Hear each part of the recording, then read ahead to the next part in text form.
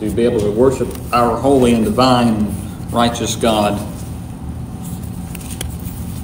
I want you to know that you may be going through a difficult time this day. Some may see this day as not so happy, though we deem it happy Mother's Day. Some may not have had a godly mother in their life. Some may be dealing with a mother who's not here anymore. And I want you to know that you are loved. God loves you, and God understands your grief. My focus this morning is not just to single out or to talk about just mothers. I want to focus upon some examples in the Bible about women who served.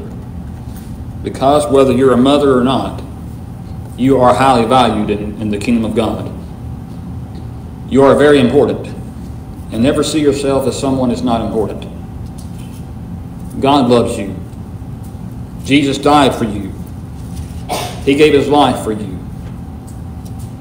And he is appreciative of your labor in the kingdom. Where would we be? Where would the kingdom of God be without women who serve? You can think about the many, go in your mind at this time, all those that served in the scriptures. You might think about Deborah. You may think about Mary, the mother of Jesus. You may think of the woman that had that alabaster box of oil that anointed Jesus' feet and wiped Jesus' feet with her hair. And you get Sarah. I mean, you can go, the list is long, and we'll look at some of these this morning. But women play an important part in the body of Christ. We all have our part to play in the body of Christ. God has given us, through the scriptures, what we are to do. And both men and women are highly valued in the kingdom of God. Galatians 3:28, for there's neither Jew nor Greek, there's neither bond nor free, there's neither male nor female, for ye are all one in Christ Jesus. We are all can have a part in the body of Christ. Through the Bible, women have set wonderful examples. Perhaps one of a good example is Proverbs 31, which you can spend the whole entire time on dwelling about the wise woman and how she is valued. But notice number one, we'll think about women who gave liberally. Exodus 35, verses 25 and 26 says, and all the skilled women spun with their hands and brought what they had spun in blue and purple and scarlet material and fine linen. And all the women whose hearts stirred with a skill spun the goat's hair. There are a lot of women that can do amazing things. Better than men can. I am not a good quilt maker. In fact, I can't even tell you how to begin. But I appreciate those that make quilts because that takes skill. And that is appreciative of those that do that. And we see the example in the scripture of women doing that. Women have a big role in the scripture, as well as men. Don't sell women short, because they are highly just as valuable as we are as men. Because God and Christ died for every woman. I'll think about Mark chapter 12, about women who gave liberally. You remember the widow that gave in 2 mites? He sat down opposite, this is Jesus, sitting down opposite the treasury, and began observing how the multitude were putting money into the treasury. And many rich people were putting in large sums. Now, Jesus is not writing this so that we come behind everybody and look and see what everybody's giving on the first day of the week. He's given this as an example. He's given it as an example to see what it means to sacrificially give. He notices there are many people that gave. There are people that gave. Some gave in a lot of money. But he noticed particularly this widowed woman, who more than likely, who we see through the scripture didn't have much on her. She wasn't rich as far as money is. It says, a poor widow came and put in 2 small copper coins, which amount to a cent. Now think about what all a penny can buy in this country. Can you think of just one thing? There's not many things, if any, that a penny would buy in this country. So let that sink in as an example of what Jesus is illustrating here. Of all the rich people that gave in of their means, he notices this woman who all she had was 2 small copper coins that amounted to a penny. And what he does is he sees this example and he calls his disciples over. In other words, to say, I want you to notice something. Truly I say to you, this poor widow put in more than all the contributors to the treasury, for they all put in out of their surplus. But she, out of her poverty, put in all she owned, all she had to live on.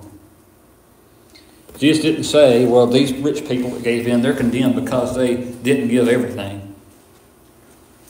He's given an example, so let me show you something. This woman could have said, well, this is all I have, I can't give anything. But she, out of the abundance of her heart, from the heart, because she wanted to give, put it in anyway. And Jesus uses that example to say, what a good example she sets before you. She gave everything she had.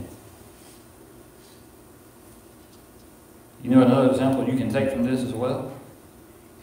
Paul wrote to the church at Corinth about how Jesus, though he was rich, yet he became poor for our sakes. Jesus values the heart. He valued the heart of this woman. And many would say, well, this woman is very poor. Well, in the world's terms, yes, she is. But when it comes to God, she may be richer than those rich men. Because Jesus would even say in the Sermon on the Mount, blessed are the poor in spirit, for they shall see God. Because even though we may have nothing to our name, we are extremely rich in Christ. Ephesians 1:3, we have the blessings that are in Christ. The blessing of eternal life that is far more valuable than anything this world has to offer. This widowed woman gives us an example of what it means to sacrificially give, and it's also an example of who Jesus is. Because did not Jesus give his everything for us, including his life? He took the beating prior to the cross. He took the cross for us. Even though he was innocent, he took that for us. He gave himself. He even said, no one takes my life. I give it myself. Jesus could have called legions of angels to destroy the world, but he did not, because he saw man. He loved man. He knew about the promise of God, his Father, and he accomplished that plan because that's how much he loves us, that he would give himself for us. Now, what a God we serve. Women, ladies, you are an important part in the body of Christ. Never let someone tell you you're not, because you are. Because Scripture says you are. Mark 14:3-9, and while he was think about this one, while he was in Bethany at the home of Simon the leper and reclining at the table. Now, that's interesting when you think about Simon the leper. How many people would go to a leper's house, especially under the old law of Moses? A leper would be seen as unclean, and if you came in contact with a leper, you would then be unclean under the law of Moses. But why did Jesus go to this leper's house? Because Jesus cared about his soul. Whereas the world, and even some in the religious world that day, the Pharisees, wouldn't, as you see in Matthew 23, they bind heavy burdens. And they do all kind of stuff. Because they didn't care about the soul, they just cared about their own position and their own ego. That's not Jesus. Jesus sat with those that were unwanted. Because he saw the value in who they are. Because they needed the gospel as well as those that were rich in the world. Simon the leper, reclining at the table, there came a woman with an alabaster vial of very costly perfume of pure nard. Notice that. She could, here's an example for us too. She could have saved this alabaster oil or whatever it is, perfume, whatever it may be. She could have invested in it and got some money from it. Kept it for herself. But notice in this example what she does. Like the previous, she broke the vial and she pours it over his head. But notice what the reaction of some of the people were. But some were indignantly remarking to one another, "Why has this perfume been wasted?" Isn't it interesting how when something good is done, there's always got to be someone to complain? Why did you do that? Why didn't this happen? Why would you waste that? Jesus says, I don't know. Watch this. And here's what they said. For this perfume might have been sold for 300 denarii and the money given to the poor. And they were scolding her. But Jesus says, leave her alone. Why do you bother her? She has done a good deed to me. For the poor you always have with you. And whenever you wish, you can do good to them. You can do them good. But you do not always have me. She has done what she could. She has anointed my body beforehand for the burial. And truly I say to you, wherever the gospel is preached in the whole world, that also which this woman has done shall be spoken in memory of her. Jesus valued what this woman did to her, did for him. Jesus told those people that were indignant and was more focused upon how much that cost rather than the good deed she did. And Jesus says, you leave her alone. Notice her heart.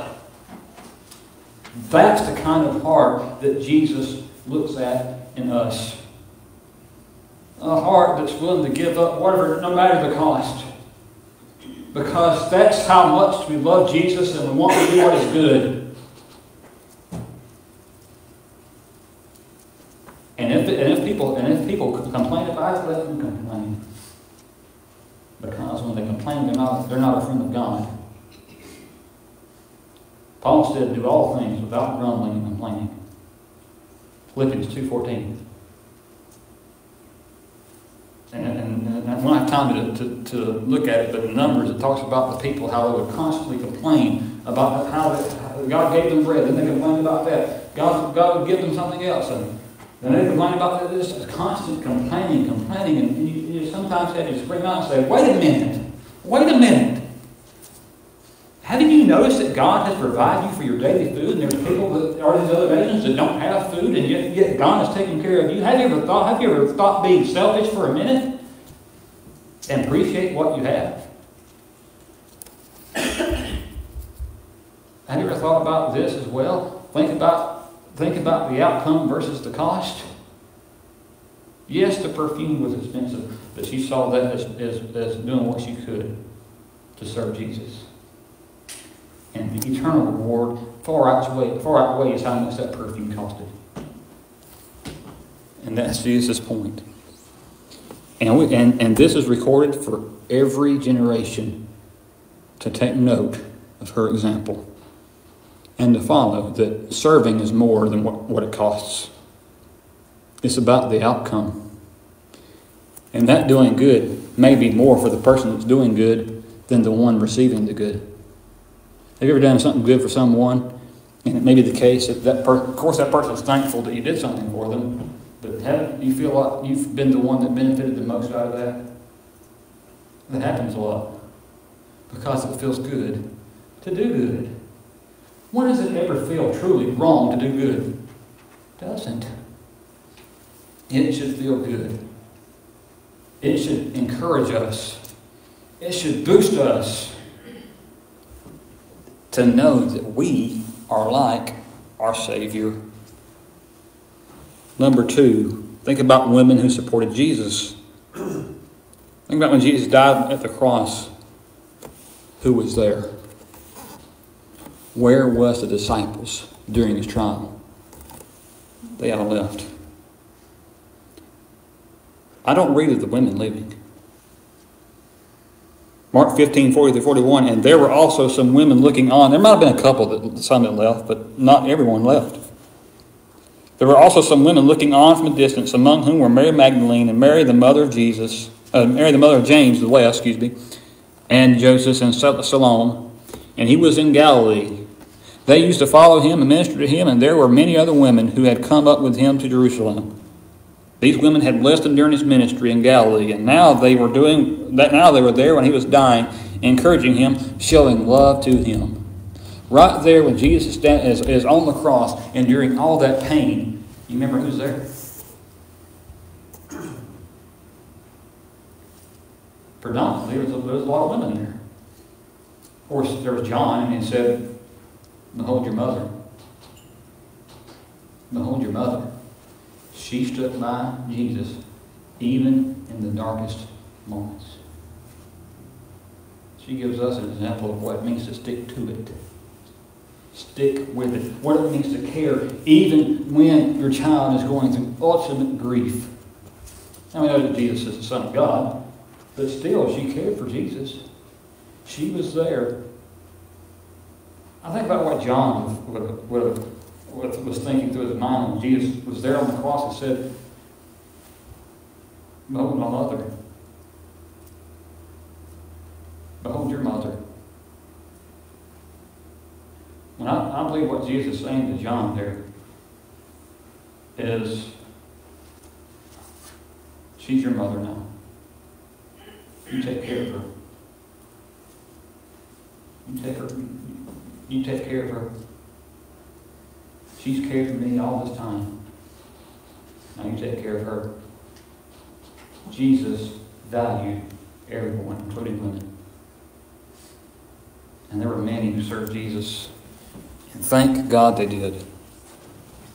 Thank God they did. There were women who supported Jesus. Number 3, there were women who prayed. Hannah prayed, and God gave her Samuel. 1 Samuel chapter 1, verses 10 and 11. And she, greatly distressed, prayed to the Lord. She went to the right avenue. She went to the Lord. And wept bitterly. Don't be afraid if you're going through grief or whatever it may be, a struggle. If you need to cry out to God in your prayer, cry out. Don't feel embarrassed that you do, because God hears your tears as well as your words. Because Christ himself suffered like we have.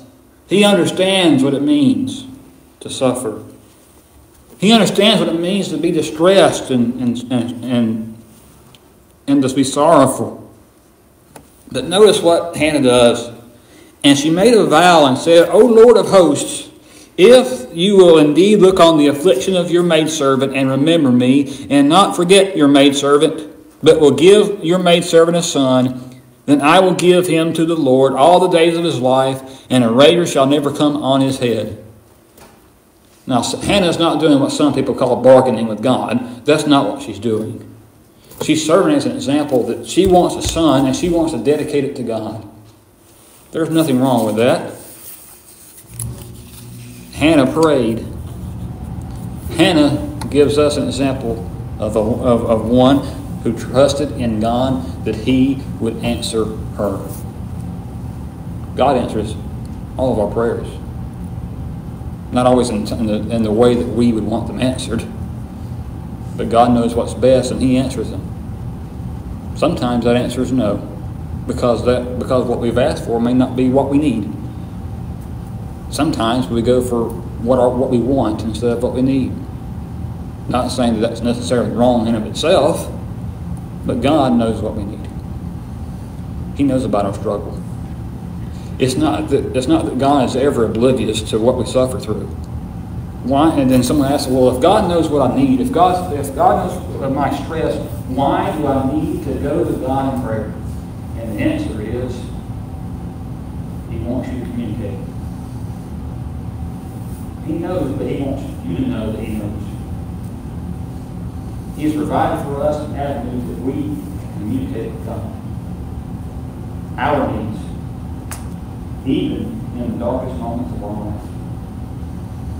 He is there. He hears us. And of course, you know the rest of the story. God gave Samuel. And Hannah did exactly as she said. She paid her vow. She serves as an example for us too. I think about women who train their children.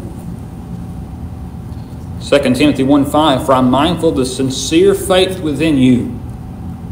Timothy's faith was not hypocritical. And notice what Paul says. Which first dwelt in your grandmother Lois and your mother Eunice, and I am sure that is in you as well. Grandmothers and mothers play a vital part in shaping the child and where he should go. Could you imagine where Timothy may be if it hadn't been for Lois and Eunice?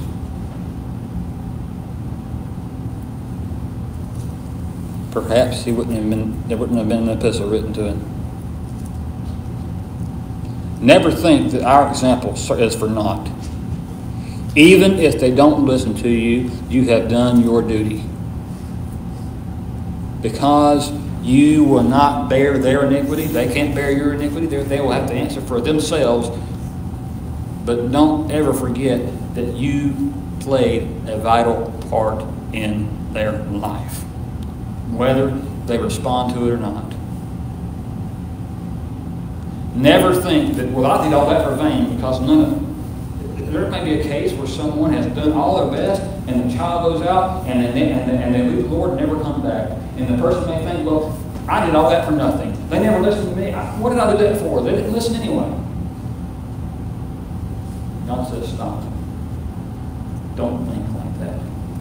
1 Corinthians 55 says your labor is not in vain, Lord. It is not in vain. You have done exactly the way God has said to do. And for that, God is pleased. Remember, we all will have to answer for ourselves.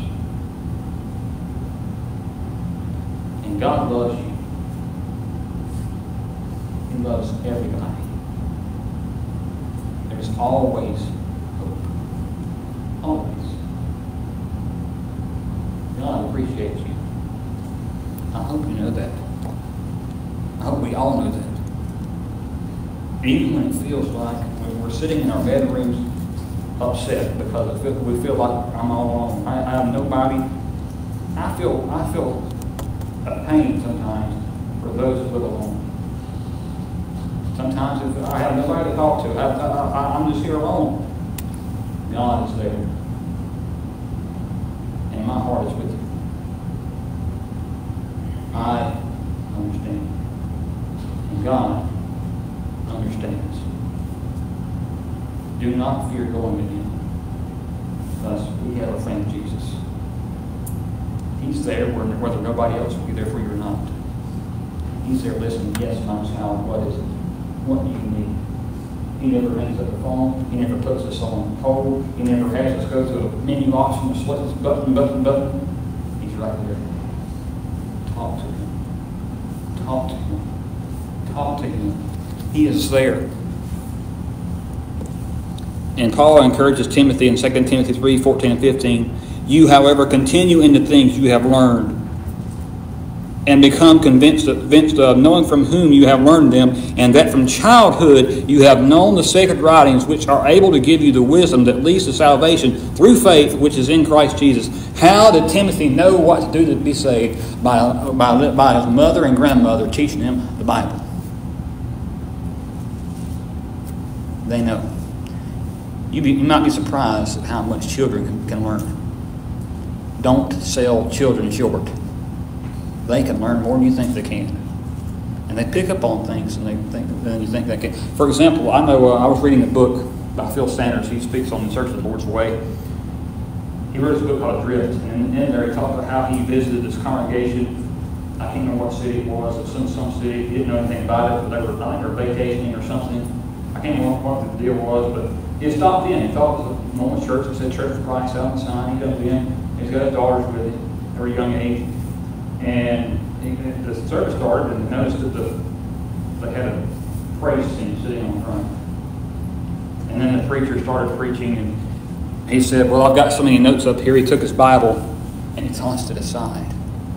And he said at that moment, his daughter looked up at him and said, Daddy, and she was real young, Daddy, are you sure this is a Church of Christ? Young people know. They know.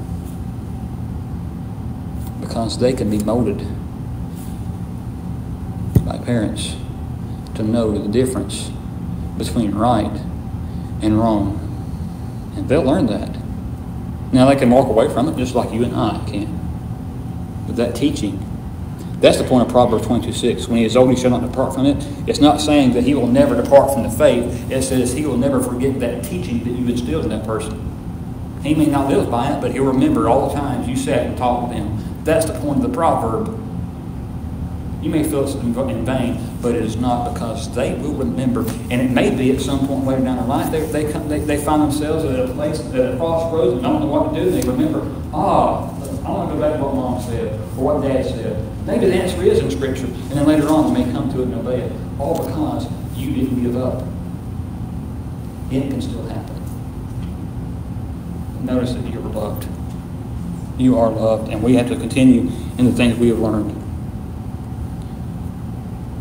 Titus 2:3-5, Paul writes to the young Titus, older women likewise are to be reverent in their behavior, not malicious gossips or enslaved to much wine, teaching what is good, that they may encourage the young women to love their husbands, to love their children, to be sensible, pure, workers at home, kind, being subject to their own husbands, that the word of God may not be dishonored.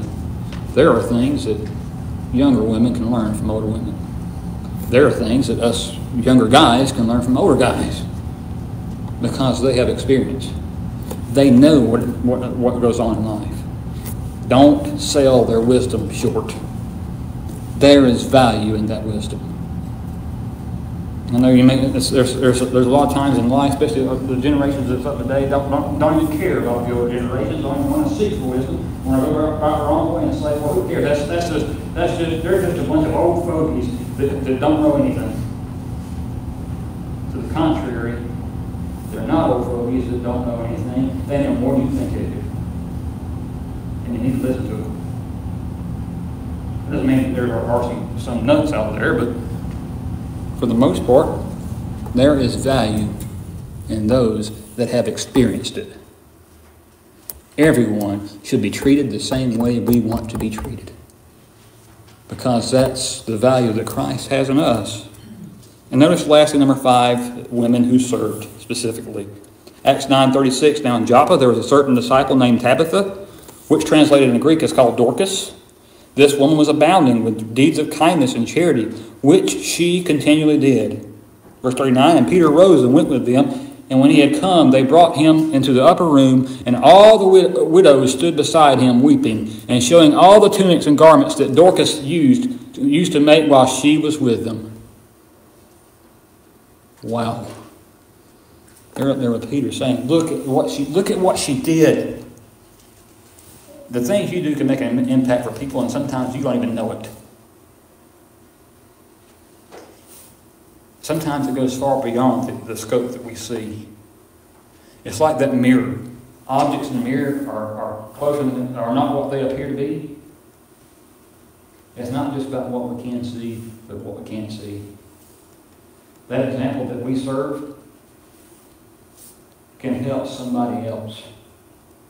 And sometimes we may never even know it, that it helped that person. That's what this woman did. Dorcas served. She did that continually, and look at the impact. people remember. People remember the life that we live. I think about Priscilla and Aquila, who took Apollos, who was misguided and misinformed, who was teaching the baptism of John instead of the correct baptism. They took him aside privately and taught him. Oh, but I thought women can't teach a man. Right there in Scripture, you have the example. There's a difference between taking somebody aside and showing them the way than standing in public teaching. The difference. Because the Great Commission is not just for men. It's for the church as a whole. We all can influence someone to obey the gospel. It's all in different. It's not always the same way, but there's a lot of things that we play in that. Romans 16, 1 and 2, I commend you to our sister Phoebe, who is a servant of the church, which is at Centuria, that you receive her in the Lord in a manner worthy of the saints, and that you help her in whatever matter she may have need of you. For she herself has also been a helper of many, and of myself as well.